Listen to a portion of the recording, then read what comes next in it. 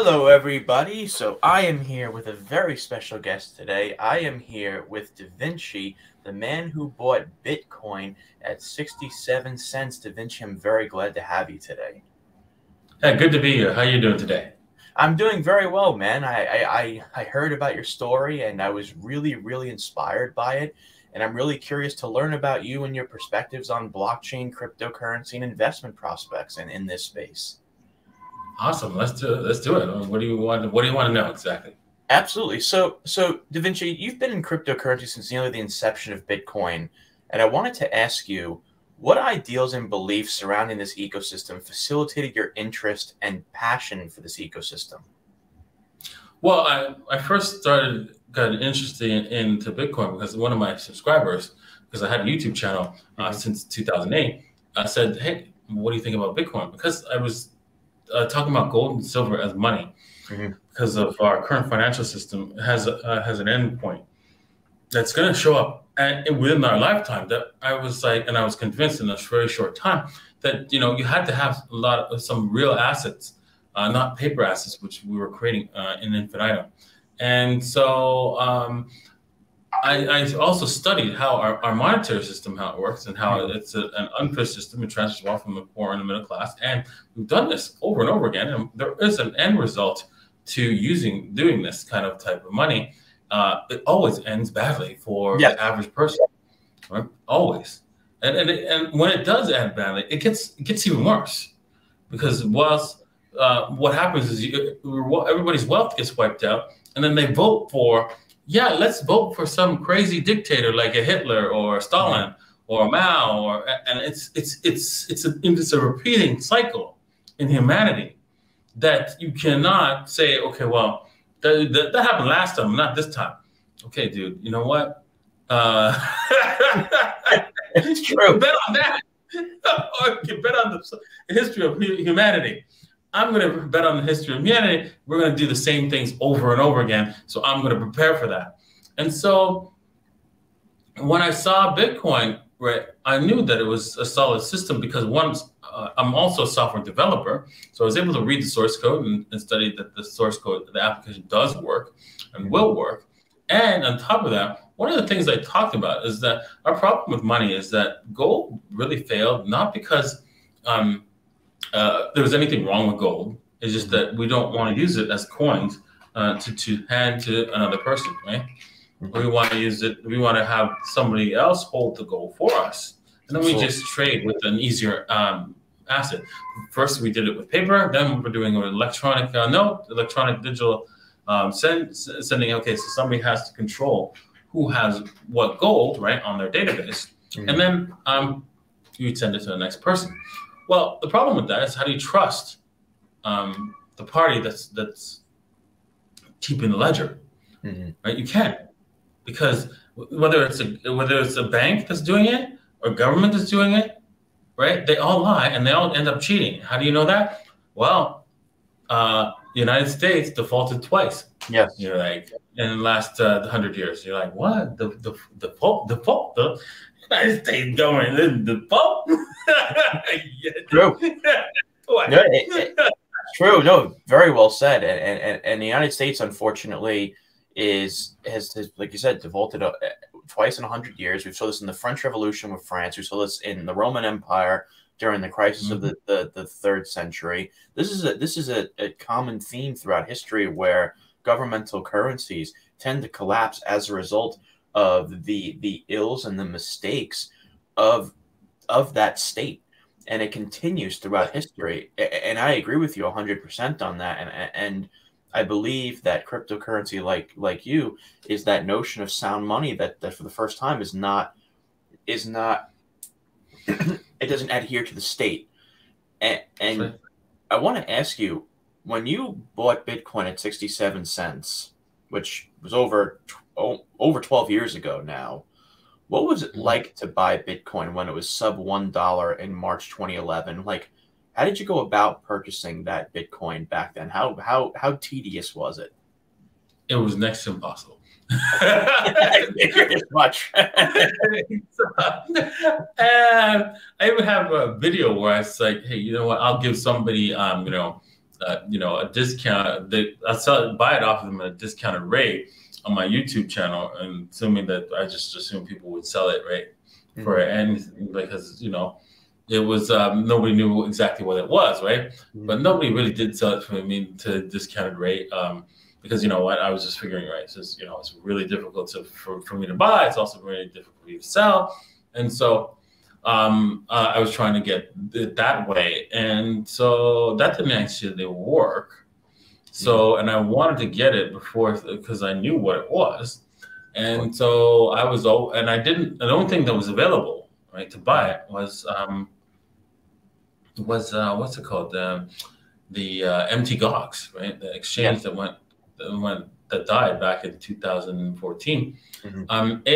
It was, I just couldn't trust it. I was like, what, an exchange in Japan and transfer my wire money there? And I don't even, I don't even trust wiring the system, because half the time they lose it, money, and it's a big pain to get it back. So I didn't want to do that, and so I found different places where they'd use it. They'd sell it to you with PayPal at first. And that was what I was doing at first, was just buying it with PayPal. Wow. Right? And also then I started mining it as well, starting in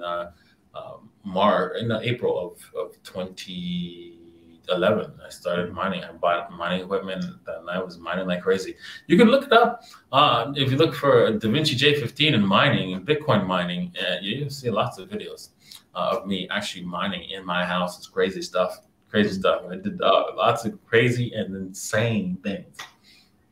It's amazing that you had this foresight that many people did in 2011 to mine Bitcoin and to execute on a particularly very new asset that nobody knew, I feel like, at the time 100% that this was going to be where it is today. And it took I can only imagine the foresight and intuition that was necessary to say, okay, I believe that this is the future. I believe that this will be the digital version of what currency should have been in the exterior world.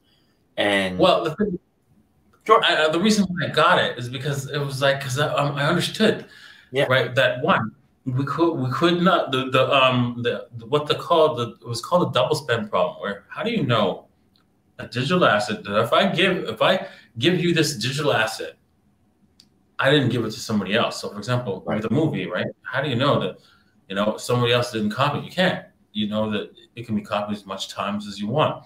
So the question was, how do you ensure that no one counterfeits?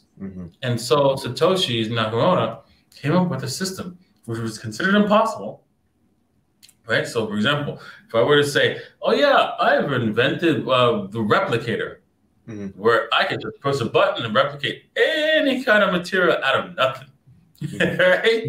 You'd be like, yeah, I don't believe it. You know what I'm saying? So there's that kind of thing, right? It was happening, right? A lot of people was like, I can't believe that exists, right? That could work. That's a little far-fetched that we invented. And so that was the problem, right? People couldn't understand why that would work, why it was working. Because, you can't create a digital. They had intuitively understood that they can't have a digital asset. And even if we did, right, it just, okay, so what? They couldn't comprehend the fact that a digital asset, right, can be used, be held by somebody, and because it's held by you, right, and you could transfer it to somebody else, it has value, that it can be used as money. That's a really difficult concept to understand, because if we were to go back in time when we decided to use gold, I could bet you any money people were fighting over, saying, that's crazy. I'm going to give some piece of metal, or even call it a rock, probably, right? A rock is for my chicken, my heart, my fat chicken. Yeah, go away, right? So, it takes time, right, for people to understand a concept, right? And every kind of particular concept, even money is effectively a concept. And so why Bitcoin works as a concept is really, really difficult for people to understand.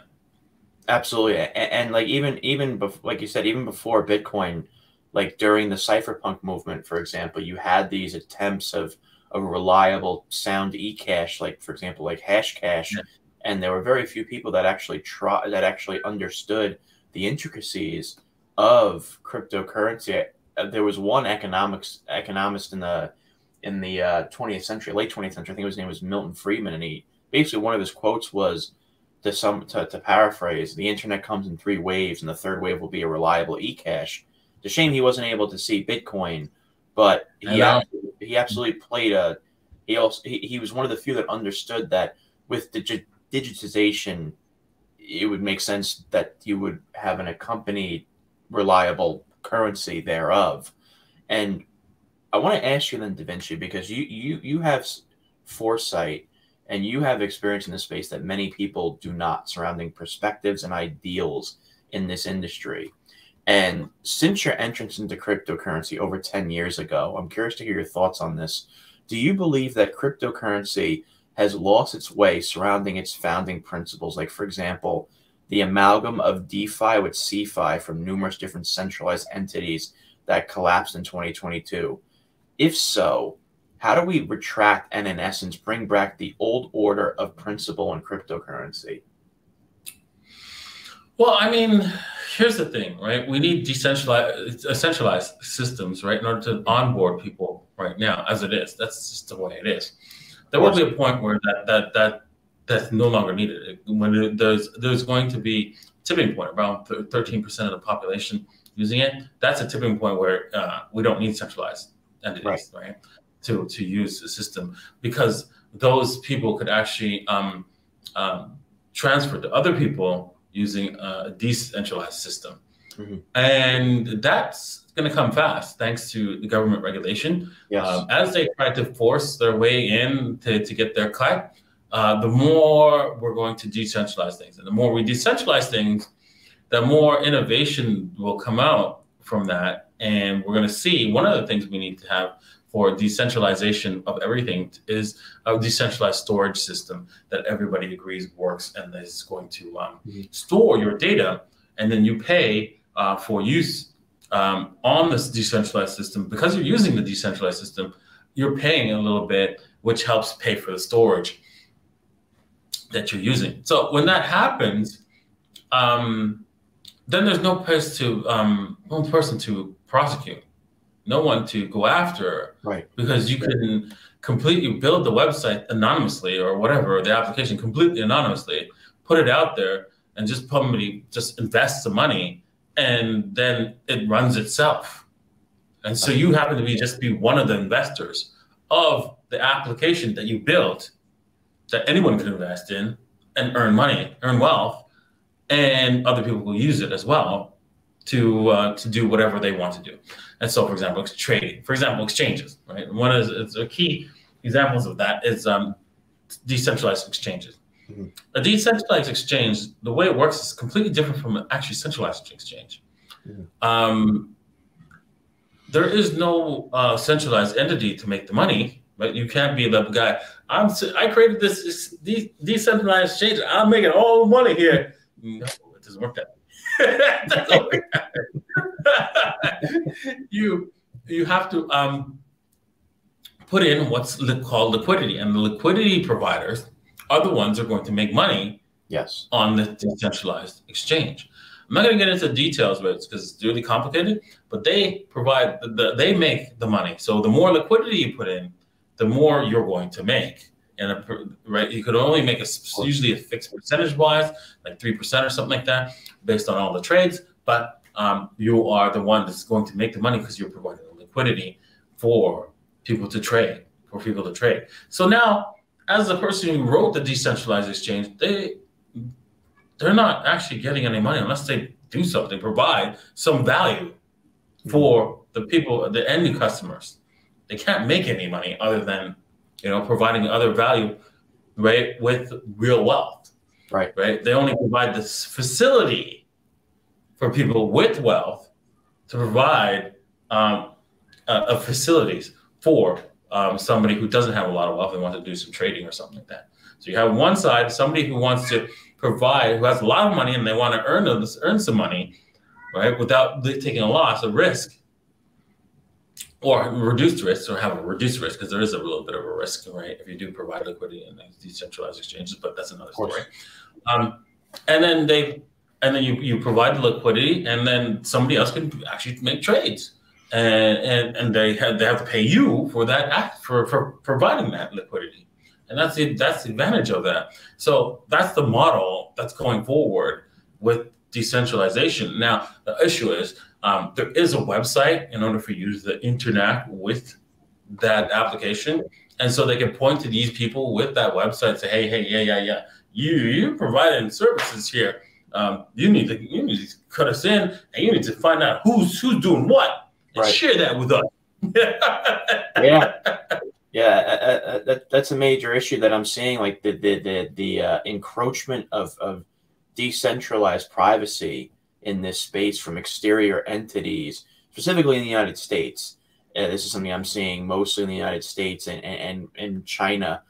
And I'm really hoping that cryptocurrency as a whole can battle through this time of regulatory compliance that I don't know if it's going to be draconian or not, because there really is no clarity surrounding the oversight that we see, especially with Gary Gensler. We don't have any regulatory oversight right now that actually has clear-cut rules on what can and can't be done, and if they're doing that specifically, so that they're able to encroach on cryptocurrency privacy and cryptocurrency innovations like DEX exchanges, like you highlighted.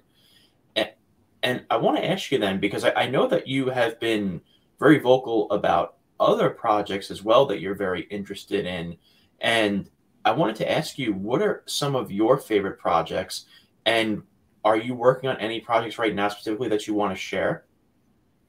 Well, I have a lot of projects. One, I have my Davitar NFT project, right? That that's for most of the community, right? So if you really enjoy my stuff, you want to be a part of my community, you can get access to doing free access to me through what's called Zoom, right? You can get Zoom access of 20 minutes with me. You can join me on yachts, join me in different parties and so forth, and also. I recently, with the last giveaways, that if you want me to follow you back on any kind of social media, right? If you have a specific Davitar for that, I will follow you on my social media.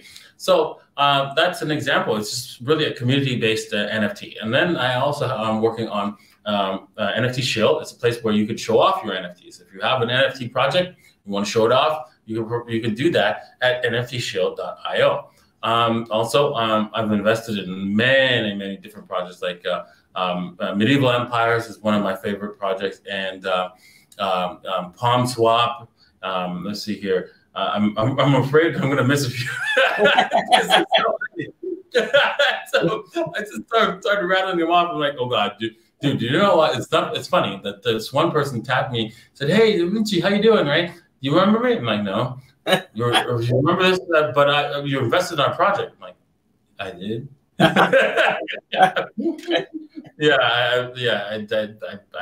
I sprayed and prayed a lot on the different projects during the last bull run. So I couldn't even keep up with half the projects that I invested in.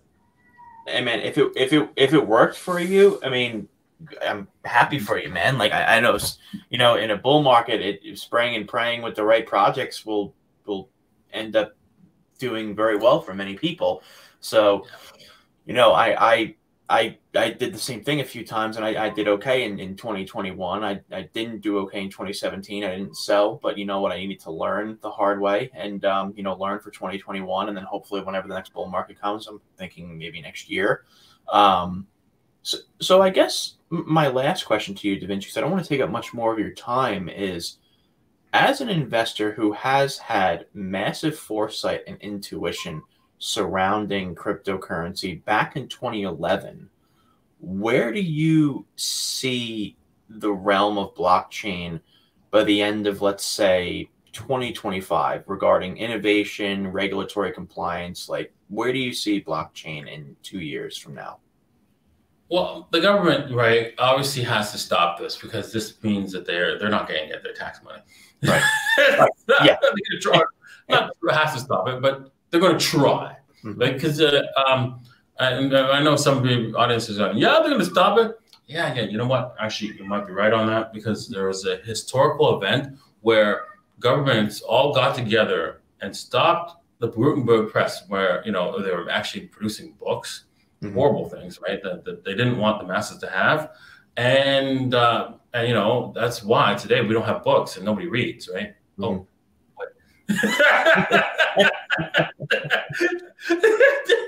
work out for them or the church, right? So yeah, books. The printing press was physical. Yes, easy. The location. So if every time you caught it, somebody with it, you burned it and killed the people. Same with books, right? Were physical. This is digital. So, and there's no way to smell it, touch it, taste it, see it, that you have it. I can travel with billions of dollars anywhere in the world, right? Be a billionaire, and nobody knows that I'm a billionaire. Yep. And travel wherever I want and spend that billions. Yep. Do you see the huge value proposition? When you can't cross the border with $10,000 worth of cash. Yep. Right. So yeah, huge proposition. And I tell people that in the very beginning. Try to understand why Bitcoin's so valuable, because you're going to have a lot of wealth and no one know you have it. Exactly. This is huge, and they can't take it from you if they don't know you have it. Well said. Very well said. And I'm really hoping that the continuous notion of privacy stays strong within blockchain, because it does, like I said before, like you said before, that there's definitely some encroachment on privacy. But I believe at the end, cryptocurrency and blockchain will prosper and thrive. I don't believe any nation state will be able to stop the inevitable financial onslaught of being able to have cross-border payments, anonymity regarding what you own and what you don't own, and the ability to transact freely without the need of a centralized entity.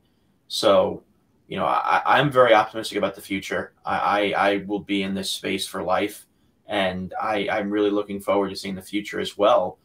And I want to say, Davinci, I really appreciate you taking the time out, 30 minutes today, letting me interview you, because I've always wanted to interview individuals like yourself who have been around in this space for longer than many people, that have the intuition and have the knowledge base that many of us that got into cryptocurrency do not, and understand the principles of blockchain, unlike many people that got into this over the last, I'd say, 3 to 4 years. So I want to say I can't thank you enough for your time today.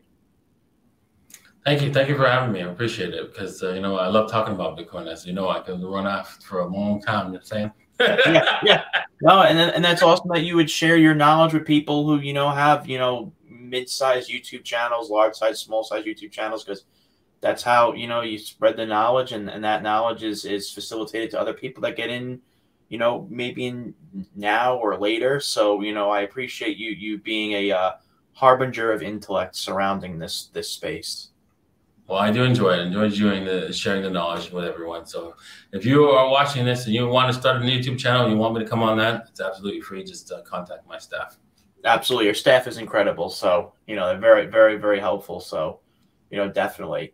So, yeah, I hope you have a wonderful rest of your night. I know you're at nighttime right now. It's noon in New York, 12:30 where I am in New York. So, yeah, I want to say I appreciate it again, Davinci, for all your time. Yeah, no problem. Cheers. Absolutely.